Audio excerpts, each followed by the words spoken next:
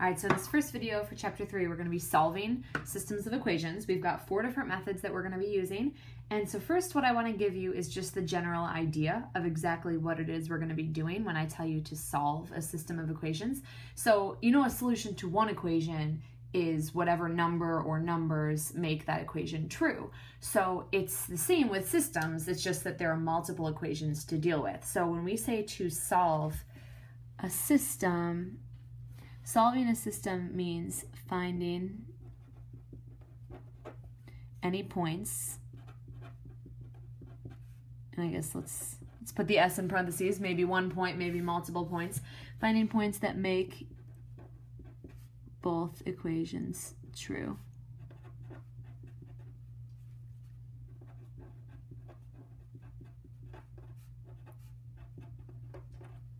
So finding the solution could mean multiple different things. So we've got 4 different possibilities for what you could see, I guess, different definitions for the types of systems that we could be dealing with here. So we could have a consistent system, and a consistent system has at least one solution.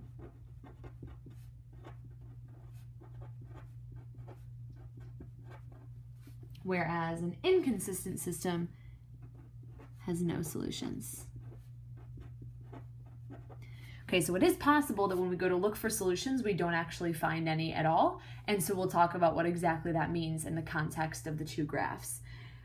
Independent means that there is exactly one solution. So one and only one.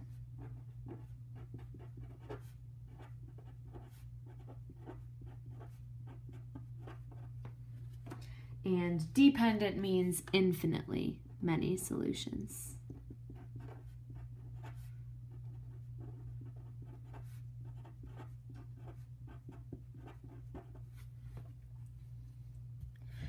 Okay, so a system can either be consistent or inconsistent. You can't be both at the same time.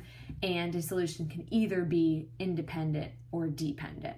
All right, so if it's inconsistent, it's just inconsistent. If it's consistent, it can be either independent or dependent. So we're going to have 3 different types of linear systems that we could be dealing with. And since we're starting with the graphing method, I'm going to be showing you just really quickly what some different options could look like for graphs. Okay, so here's one option. So like I said, we're going to have 3 different possibilities to make sure you're leaving yourself the appropriate amount of space.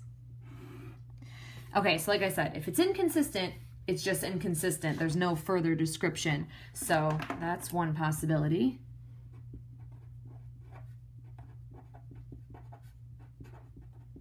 So our system of equations could be inconsistent. And then again, like I said, if it's consistent, it can be one or the other of these. So a solution can be consistent and independent, or a system can be consistent and dependent. Okay, so let's look back at these definitions when we go to graph our functions here. So inconsistent means no solutions. When we're talking about the solutions that make an equation true, points that make an equation true, that means it's a point on the first equation and it's a point on the second equation. So if there are no solutions, that means there literally isn't a single point that's on the first line that's also on the second line. So what that means is that our graphs never ever intersect each other. And the only way for 2 graphs to never ever intersect each other is for them to be parallel. Okay, so an inconsistent system means we're dealing with 2 parallel lines. So you might have a line like that, and then you're gonna have another line that runs perfectly parallel to it, like that. So since those lines will never intersect each other, they're never gonna have any sort of overlapping point, so they have no solution, and that's what makes it inconsistent. Okay, consistent and independent means that there is at least one solution and it's exactly one solution. So exactly one solution means they intersect each other perfectly in one point. So let's say we've got something like this. Here's one line, and then the other line can do absolutely anything besides be parallel to it. As long as it's not parallel, they're going to intersect at some point. So if it looks like that, so you can see right there, there's an intersection point between the 2 of them. And then finally, what it means to be consistent and dependent. If there are infinitely many solutions, that means that the lines are intersecting over and over and over and over again. The only way for lines to intersect an infinite number of times is for lines to be the exact same. So let's say we've got that right there, and the only way for them to have an infinite number of solutions is if this is technically the exact same line. And then that means that every single point along the line technically qualifies as an intersection point. Okay, so now that you kind of know the vocabulary, we're going to deal with our first two ways that we're going to solve these systems, and they're both by using graphs. Okay, so first way, oops, that bled through a little bit, solving the system of equations using a calculator table. Okay, so I want to show you guys how we can use the calculators, and I am going to, I forgot to bring a calculator home, which is so dumb. So here I have the software on my computer. So I'm going to walk you guys through exactly how you're going to do this. So it'll look like this. So first of all, our equations that we're dealing with are in standard form. So what you can do is, you can see over here on the left, this is what your calculator, the body of the calculator would look like, and here's what's going to show up on the screen.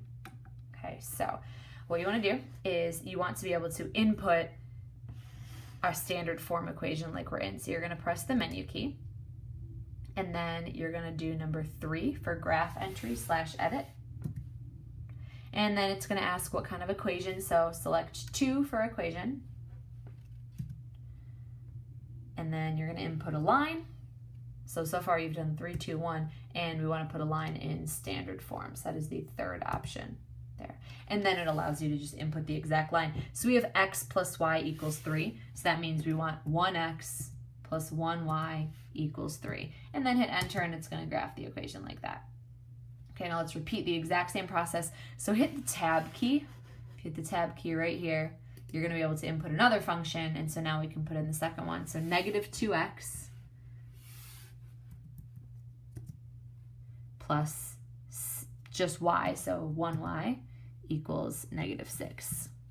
Okay, so we do that. Again, hit enter, and it'll graph the function for you. So you can see the graph in front of you. We can see the intersection point as well. It's right there. So if we were to count over, it's at the point 3, 0. So you could just write that down, but what I want to show you is how to use a table, and that would be really useful just in case it's not like perfectly right on the screen. So what I want you to do is hit this control button, the blue one, and then hit the letter T for table. Oh, come on. Yes, there are. Okay, apparently that is not going to work, so I don't want to mess with anything. Well, I'll just show you how to do this in class. So this one, luckily for us, we're able to see exactly where that is intersecting right in front of us. So that is the point 30. So back to the page. They are intersecting at the point 30.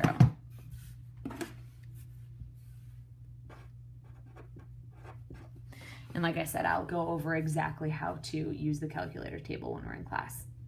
All right, so example 2, we're going to solve by graphing, and same thing with example 3. So let me remind you guys how to graph these. These are in standard form. Whenever we're in standard form, you solve using x and y intercepts. So standard form,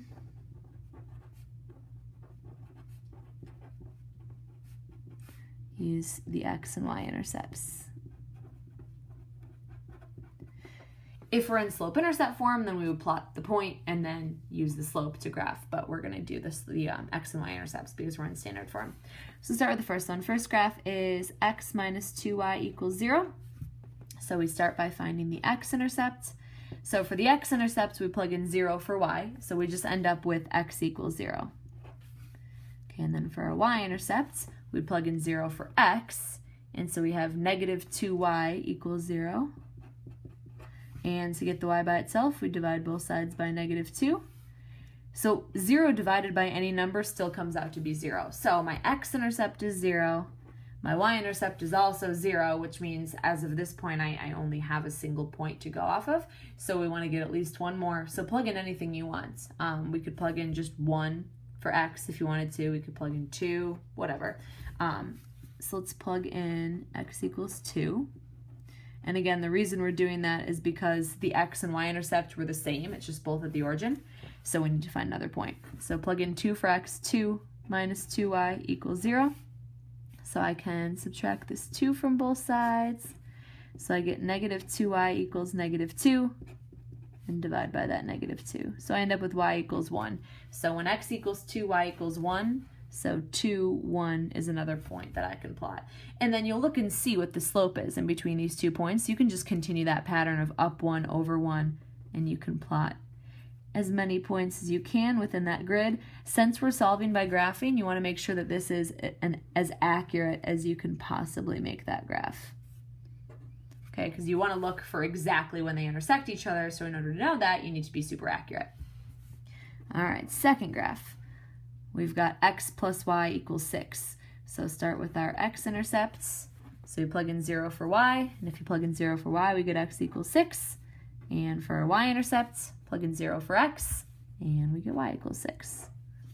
Okay, so start with x equals 6. So here's 1, 2, 3, 4, 5, 6. And for y equals 6, we go up 1, 2, 3, 4, 5, 6. So you can see this down 6 over 6 reduces down to just a 1-to-1 ratio. So we can follow this 1-to-1 ratio, and you can see there's our intersection point. So your answer would be that point where they intersect. So there it is right there. You want to make sure you can identify it. It's over 4 units and up 2. So that would be 4, 2, and that intersection point would be your answer. Okay, let's do the same thing with number 3. Okay, so this one, oh, I'm sorry, we have to describe them. So the description is that they would be consistent and independent.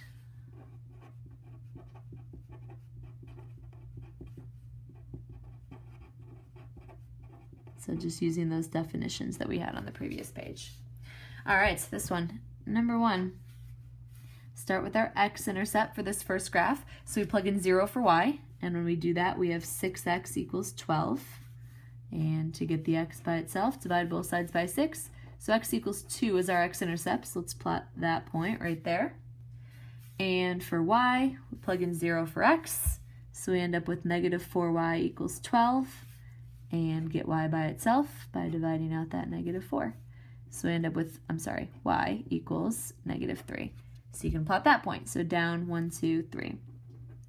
So look at the slope. Between points, we go up 3 over 2. So repeat that pattern. Up 3 over 2, up 3 over 2. And you can even reverse it by going down 3 into the left 2. And then connect the dots. Remember, the key idea here is accuracy, because you want to know exactly where that intersection is happening. Second graph, this one. So start with the x-intercepts. Plug in 0 for y, and I will have negative 6x equals 24. Divide by negative 6 in order to get x by itself. So I get negative 4 for my x-intercept. So go 1, 2, 3, 4 to the left. Go ahead and plot that. And for my y-intercept, plug in 0 for x, and I'll have 4y equals 24. So now I get the y by itself by dividing out that 4. So I get y equals 6. That's my y-intercept. So up 1, 2, 3, 4, 5, 6. So look at the ratio. The ratio is up 6 over 4. So I can repeat that. I can go down 6 and over to the left 4. Just pretend you can go one more box. So connect the dots. And these are actually parallel. If you look, they've got the exact same slope. That 6 to 4 ratio is the same as this 3 to 2 ratio. So they end up being inconsistent because they have no solution.